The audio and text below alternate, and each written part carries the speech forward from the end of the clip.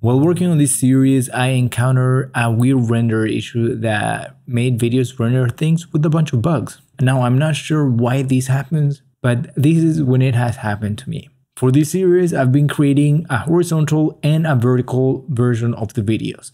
Now, when jumping from one timeline to another, being from a horizontal to a vertical one, sometimes it seems that the cache keeps acting and showing things as if it was the other resolution, and then render it like that and mess things up. And this also happened the other way around.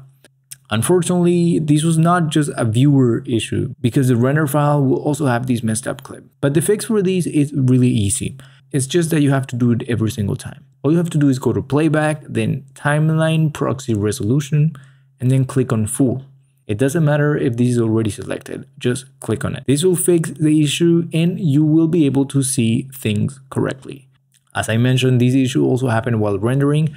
So what I do now is I render all the horizontal version videos first, then I switch into a vertical timeline and click on the playback, timeline proxy, and full again. And after that, I render all the vertical versions of the clips. I hope that this helps if you're having this issue. And that is today's tip. Don't forget to check out SUALVI.com to find my free and paid assets for DaVinci Resolve. See you tomorrow.